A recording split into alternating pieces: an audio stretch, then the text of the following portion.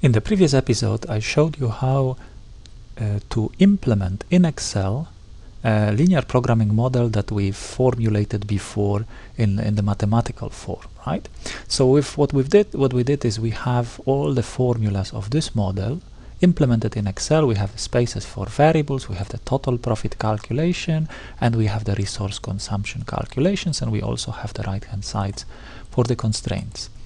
Now, what is still left is we would like something, right, to find for us, to solve the problem, to find the value of x1 and the value of x2 that will maximize this formula, but at the same time that will make sure that these three values, each of them does not exceed these three values respectively, okay, the respective value in this column, right? So we have to somehow specify it. Remember, when we do this, when we implement this model in Excel, for Excel this is just a formula that calculates a number. It has no meaning, right? We know this is the number of pumps, but for Excel this is just another formula. So it doesn't know where the profit is, where the objective is, and where the constraints are, and what the constraints should be limited to. And it doesn't know that these are variables. We want to change this and not these, for example, right? We don't want Excel to change these. These are parameters. We want Excel to change these. So how do we do this? Well, we use for this Excel Solver add-in, and this add-in comes with every installation of Excel, normally it comes with every installation, but it is not enabled. So first thing I will show you is how to enable it. If you want to see it in Office 2010, which is the one I'm using, you normally go to Data here, and then it should appear here on the right hand side. It doesn't appear here, that means it is not enabled. A note here, sometimes Excel add-in Solver add-in appears for some reason in an additional tab called add-ins, right? In this case, this is not going to be the case. It is going to appear here. So just look for it under Data or under additional tab called add-ins, usually the last tab.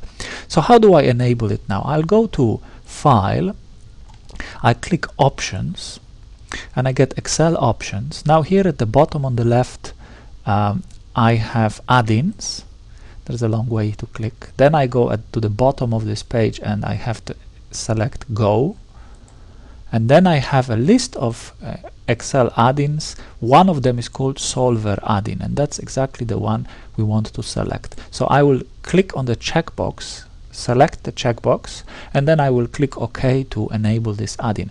Before I continue, just one more comment. In case you get some critical errors in when you use Excel Solver, when you get some errors that the critical errors of Microsoft Excel, something that the model cannot be solved, sometimes these can be sorted out by going again to where we enable this Solver add-in, disabling it, clicking OK, and going to it again and enabling it, clicking OK. Sometimes this eliminates some of the errors. In any case, if I see this in class, I will help you, but if you solve problems at home and you get those critical errors of Excel Solver, then it's a good idea to know about this. So now I just want to enable the Solver add-in, so I just clicked the checkbox, click OK, and look what happens here. Now on the right, in the right top corner, we see Solver appeared, right?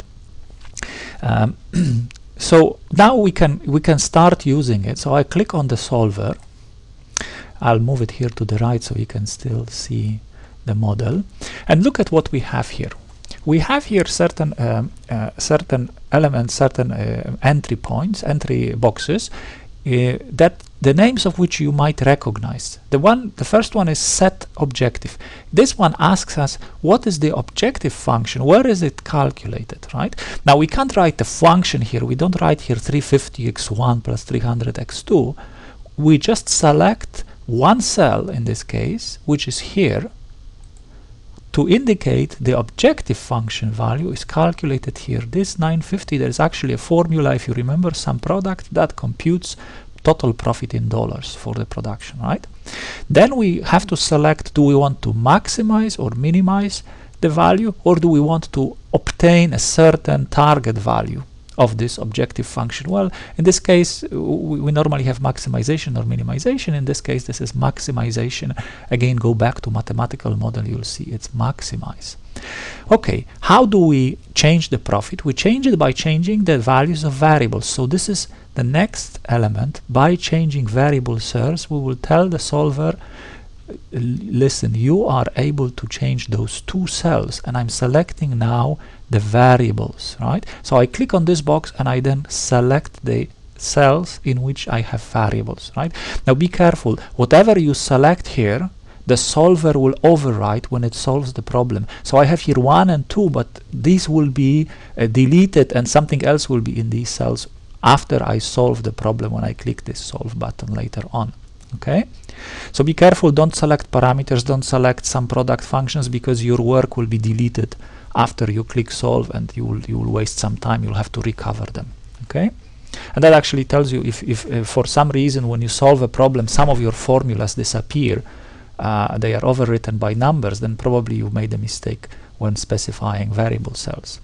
Okay, so we've defined our variables, we've defined where the objective is, and that has to be maximized. Now we still need to define constraints, and this is the last but the biggest component here.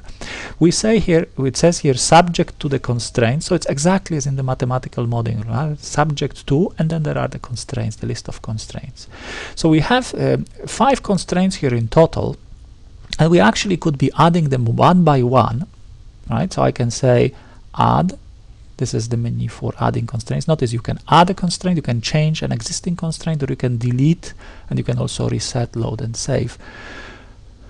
When you click add, there is a new mini window in which you can specify one of your constraints. Now I could just say number of used pumps, which is here, calculated here. There is a sum product, if you remember here, less than or equal, which is selected here. Notice you can select here equal or greater than or equal, the 3 types of constraints we talked about. Ignore the others for the time being. So I still keep less than or equal, and then I can select the right hand side of the constraint. So if I keep it like this, right, I will tell solver, listen, whatever value appears here when you're changing these cells, whatever value appears here, it should not be greater than 200. This less than or equal this is 200, right? Don't be tempted, by the way, to put 200 here, right? Again, use references for all those parameters so it is clear what the right hand side of the constraint is. Now I could do this, right? I could click OK, and then this constraint will appear here. However, I want to show you a faster way, because you see now I will have to add 2 more constraints of the same type. Labor hours used, total, less than or equal this number, and this less than or equal than this, right?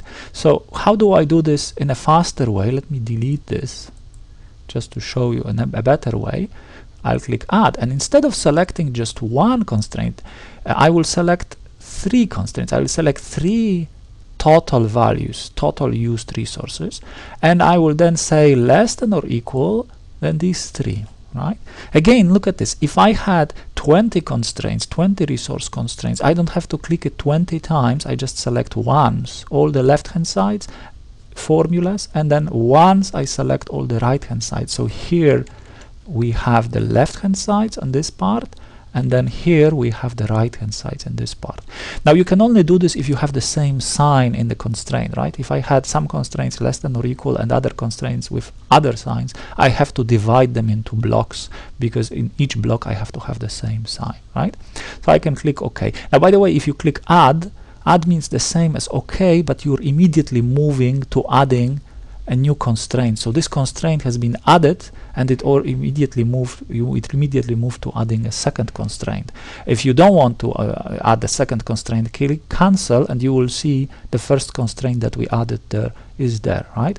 It looks a bit awkward because it just shows you the references, but you can identify D5, D7, this is D, and this is 5, 6, 7. These are the 3 cells, and then this is E5, E7 is here, right? These references. So this is a correct constraint.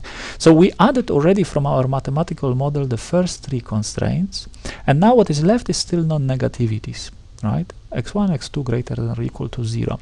Now there is a way of adding them without selecting a constraint here. There is a checkbox here which says make unconstrained variables non-negative, right? It would be enough to just select this checkbox. Sometimes it is by default selected, right? And it would work this way. However, I would recommend you always add the constraints, even the non-negativities, without selecting this checkbox, but as a regular constraint. So I'm going to click add, and then I'm going to say, well, where is x1, x2? It's here, right? These two cells, and I want them now greater than or equal to, I select, and then I will put here a constant 0. Now constant 0 is the only one that we exceptionally allow as a constant embedded here in the solver. Don't put any other constraints, but if it is 0, there is no point in creating spaces for zeros here in the model. Okay, so now when I click OK, I have those two constraints. Notice that they are sorted automatically by the first reference, top down, left, right. And the model has been entered. Now I'm almost ready to solve it, with one exception though. I still have to select a solving method. The default solving method is the generalized reduced gradient method, which is good for any optimization problems, including nonlinear problems. It also works for linear problems. However, it is not the most efficient, and therefore it's a good idea to select a method for linear problems. And you can see this is the second method here. It's called simplex LP, and now we will be able to solve this problem. A comment here is that this is how it looks in Office 2010. In earlier versions of Office and Excel, for example 2007 or earlier, you will see that there is no solving method, but what you have to do is you have to go then to options of the solver and then click a checkbox which says assume linear model, and that basically works in exactly the same way. When you click this checkbox in options in an older version of solver of Excel, then you will get the same functionality. You will select a simplex LP model. By the way, simplex is the method for solving linear problems. It is very fast. It can solve very large problems with many variables and many constraints. Okay, so now that we've entered the model, we told the solver this is the objective, we want to maximize it, this is the changing variables, these are the constraints, use this solving method. We can now finally click solve, and if everything that we've entered is correct, we should get a solution, right? So I click solve, and then I get a window here which talks about results. Now you might be tempted to directly go and read what are the values of the variables that are optimal, right, that give the optimal solution. However, I urge you not to look at them yet. I urge you to always first read the message here, which in this case says solver found a solution, all constraints and optimality conditions are satisfied. Why is it, why do I insist on this?